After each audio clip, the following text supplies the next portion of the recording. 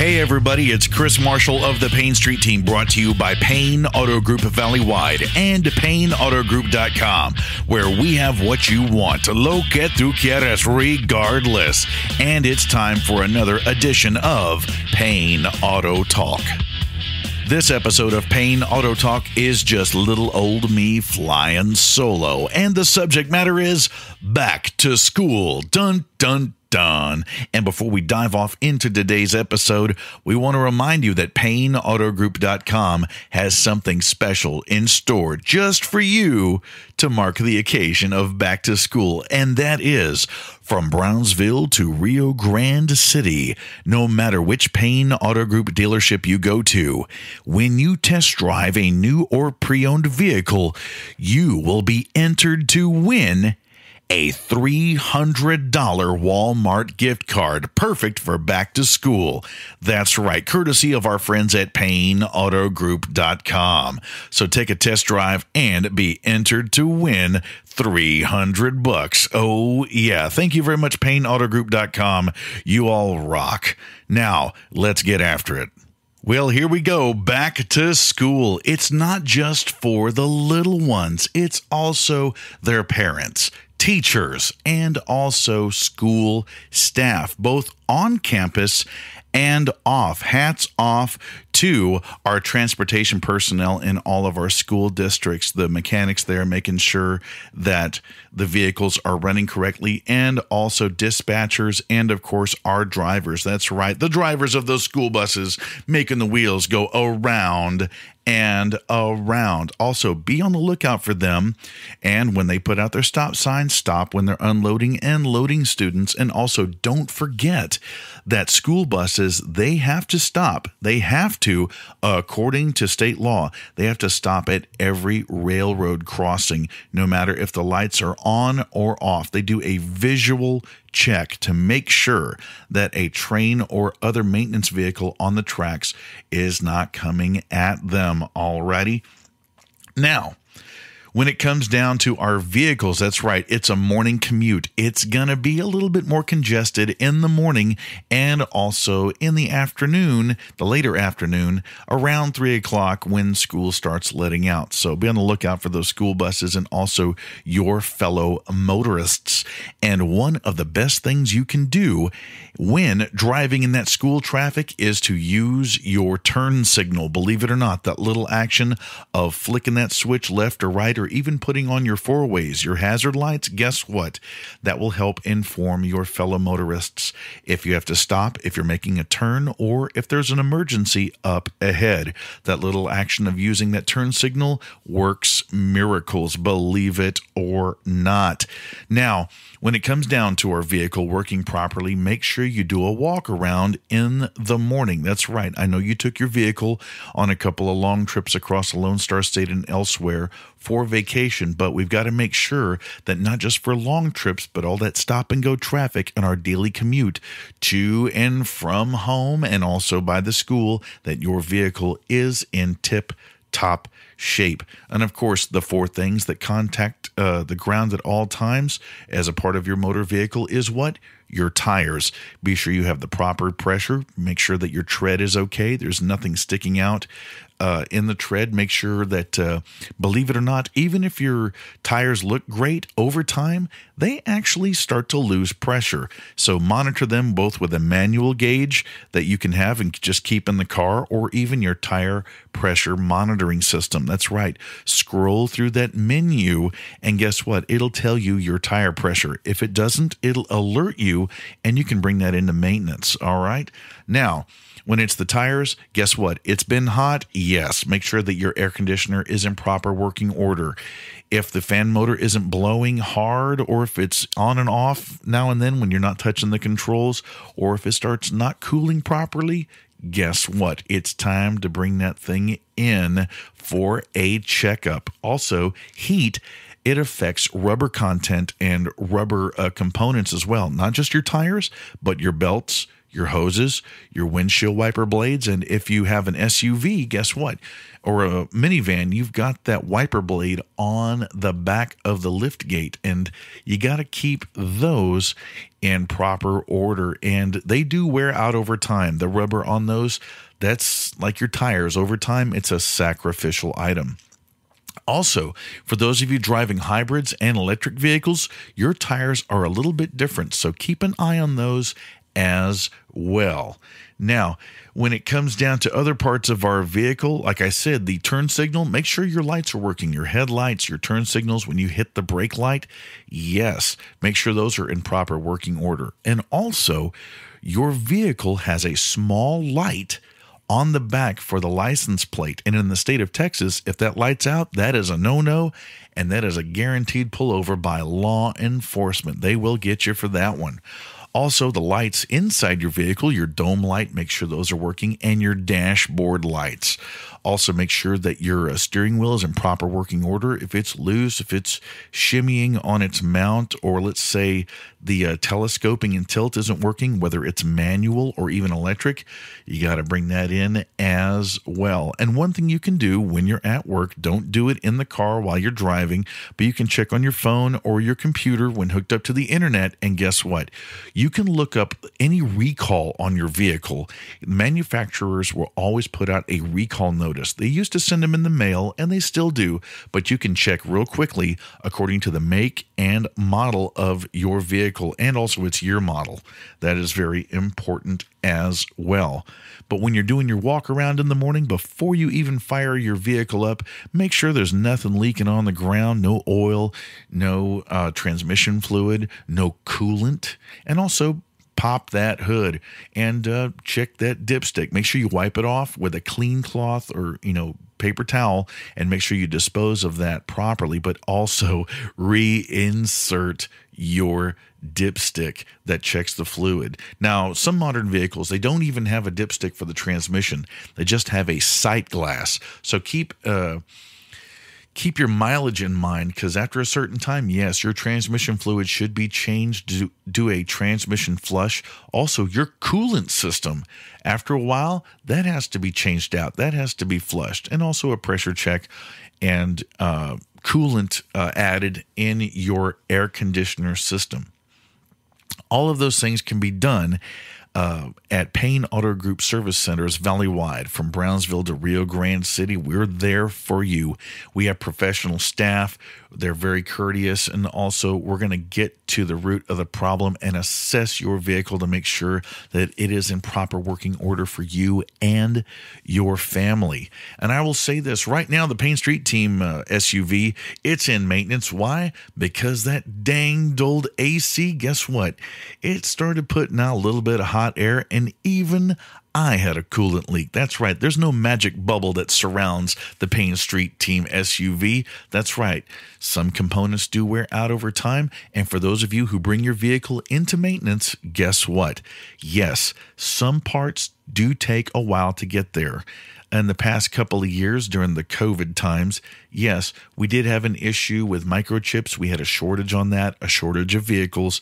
That is come back into, or actually it's, we've got plenty of stock now on vehicles, and now one issue is parts, part delays, and shipping. But guess what? We're getting those in as soon as we can, and we're addressing those problems and rectifying it as soon as possible. In the meantime, I know I've got an awesome loaner vehicle, and we do have those if your car is going to be in for a while. So make sure you check with management on that. And also, all of your invoices, make sure you keep those, emails, texts. And also, here's a little tidbit. When calling and talking to our service advisors, be it through text or online, and also face-to-face or on the phone, be sure you jot down their name. Yes, sometimes people get a day off. Sometimes that particular advisor is working with another customer at that time. But guess what? We do add that personal touch. And guess what? Our service advisors and staff at our service centers, they want to make sure, they're people too, they're working folks too, and they want to make sure that you get the best parts and replaced and in the best timely manner as possible.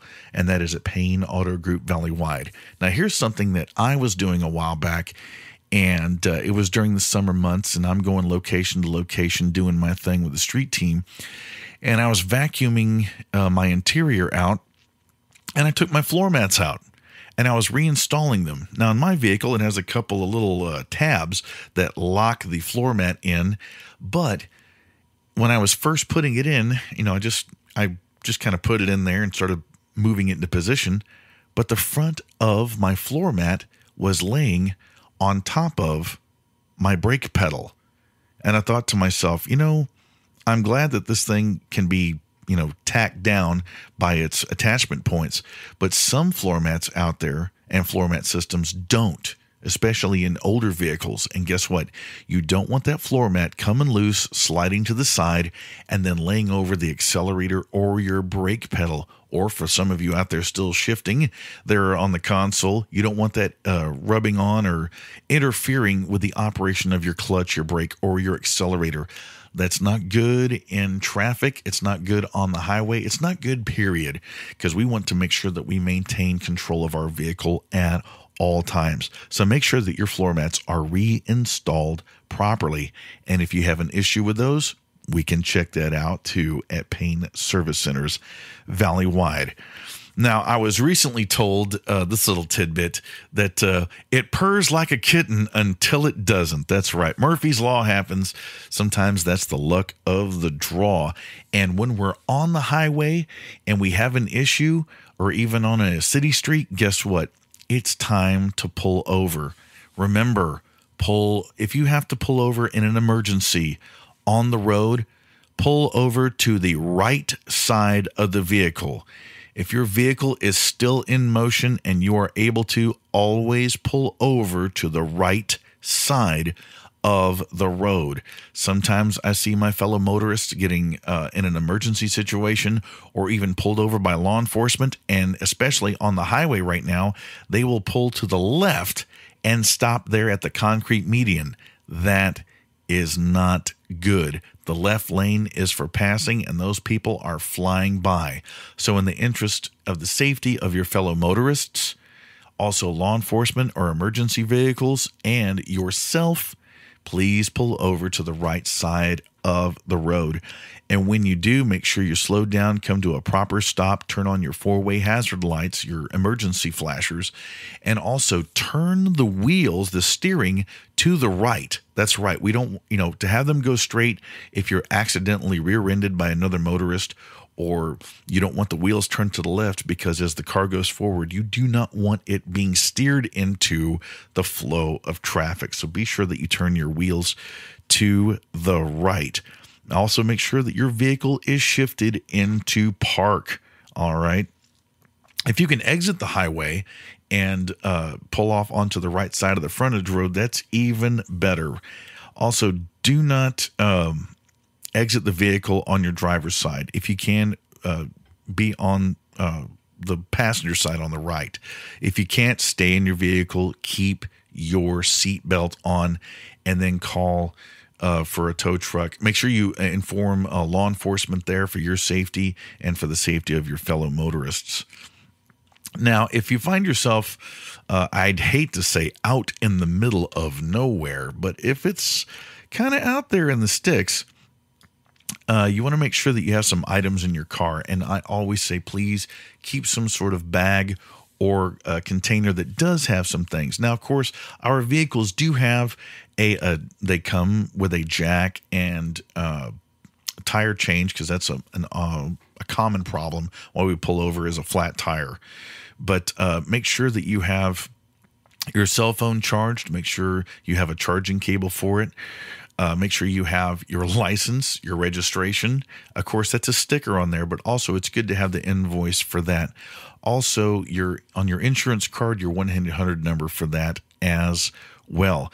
If you do carry more than that, a small toolkit, screwdrivers, pliers, and warning triangles if you have those reflective ones that collapse.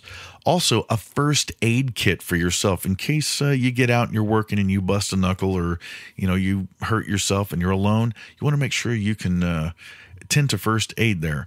If you have a small toolbox, make sure you keep your screwdriver, wrenches, if you even have a small mallet or hammer, all that, but also a set of jumper cables and a spare tire.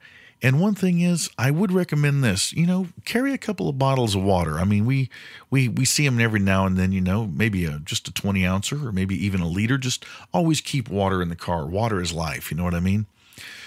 And if you have the ability to keep your, like a spare quart of motor oil or transmission fluid or even some coolant, hey, an old milk crate, hey, those things work great for keeping everything tied in together. It doesn't take that much space. Keep it in the trunk, or if you have your truck box in your pickup truck, that's a great place to keep it too. But even in the daytime, make sure that your emergency four-ways are on and you're not stuck in heavy traffic, all right? And always call for help, all righty? And help can get to you as soon as possible. Even on the back of your Texas state driver's license, there is a 1-800 number there for roadside assistance, and you can call it. Guess what? As a taxpayer in the Lone Star State, that's right, your taxes are used for that. So give that number a call, and they can give you some roadside assistance, all right?